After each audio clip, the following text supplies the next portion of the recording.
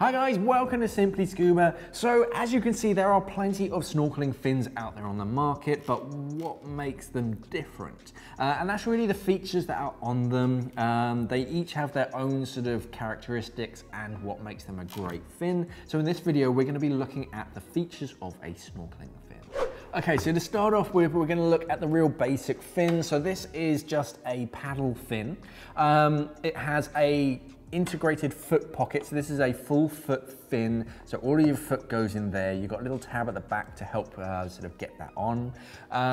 What you're really looking for in this style of fin is really the size and the shape of it. So these are quite long fins, so they give you a decent amount of propulsion. You want big rails either side, so these are going to channel the water and really during each part of the fin kick channel it down towards the tip of the blade. If you can find one with sort of two materials of the blade, so it changes the shape, creates more of a channel sort of scoop of a fin, that's definitely the way to go. If you're going to be walking around in them, try and do it sideways and backwards, but also look for a fairly flat blade. This also makes it easier for it to pack. And again, you're just looking for sort of something lightweight if you want to save some weight whilst traveling. So this is a very sort of basic fin. All you're really looking for are these big kind of rails and this channeling effect, and that's going to help prevent sort of channeling in the water, so that keeps your fin tracking nice and straight and true. But make sure that it fits. You've got to make sure that that foot pocket is nice and comfortable. You don't want it too big, otherwise it's going to start to rub in certain areas. You don't want it too small, otherwise it's just going to be uncomfortable. So moving on from full foot fins, then we go to open heel fins. So open heel fins have this separate sort of heel strap, which is adjustable, so you can adjust it to the perfect sort of size of your foot. So that's a great sort of alternative. It means that it's perfect size exactly for you, and you can adjust it. It makes it easier to get them on and off again.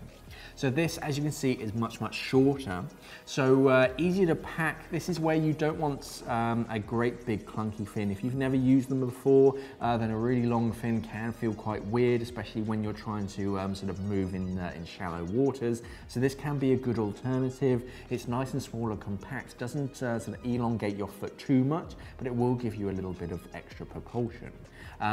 But nowhere near as much as a full-blown fin, so that's kind of the trade-off. It's more comfortable, it's a great way to kind of lead into longer snorkeling fins, and if you don't need a great deal of performance, you're just going to be pootling around a reef just looking at some fish, this might be the way to go.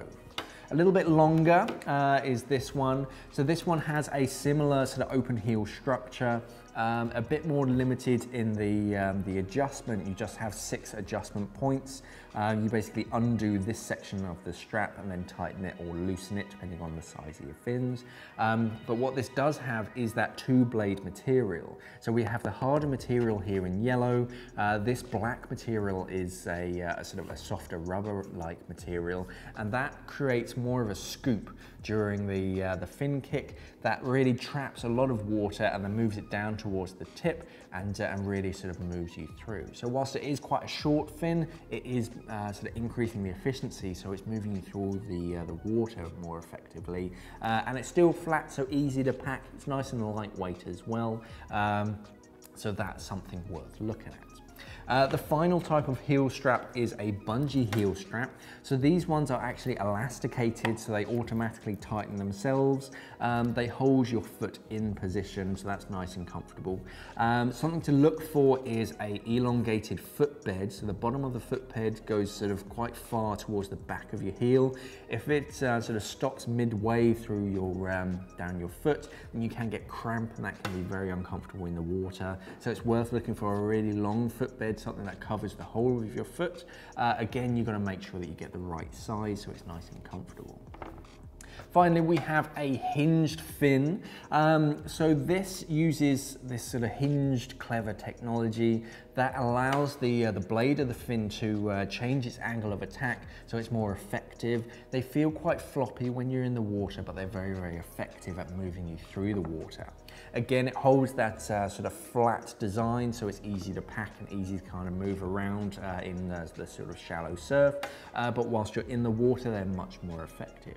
Again, we have this full foot design. Just make sure that you get the right size, it's nice and comfortable, but as you can see, obviously it covers the whole of your foot, so you're less likely to get cramped.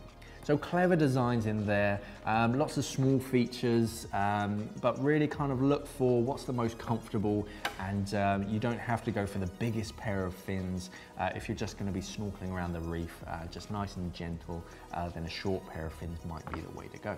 Okay, so lots of different features of fins. You're really looking at the foot pocket, whether it's a full foot fin or an open heel fin. Open heel, you get a bit more adjustment, whereas full foot fins, they only sort of suit to one, maybe two sort of foot sizes, so they can be more comfortable, but if it's not the right size, then it's not the right size. Looking at the length of the fin, the longer the fin, the more effective, but the more cumbersome. So if you're not used to fins, it might be worth looking for a shorter fin. Packing as well is going to be important. If you're going on a snorkeling trip, then you might want a flat pair of fins, something that doesn't have too much of a kind of hinge to it. But hinges definitely make your life a lot easier. It allows the fin to be flat whilst it's in storage and whilst you're trying to move around in the shallow surf, but whilst you're actually in the water snorkeling around, it allows for that added sort of bend and flex, so a more effective angle of attack. But let us know in the comments what fin you use and why. Thanks for watching and safe diving. We are an online dive store serving the UK and the world for all your diving equipment needs. So why not visit us at simplyscuba.com or click the box on your screen.